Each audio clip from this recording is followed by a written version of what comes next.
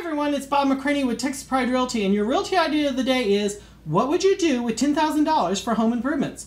If you won the prize tomorrow and you had $10,000 extra dollars in your account, what would you change about your house? Post that as a question on your social media. See how people reply. Some people will be like, I'll change my kitchen, or I'll change my bathroom, or I'll paint the house, or whatever. The question then becomes, is it better for you to do those repairs, or should you and I go out and find you a house that has the fabulous kitchen, or has the fabulous backyard, or has whatever it is you're looking for? Hey, let's plant the idea that people need to move and buy a home.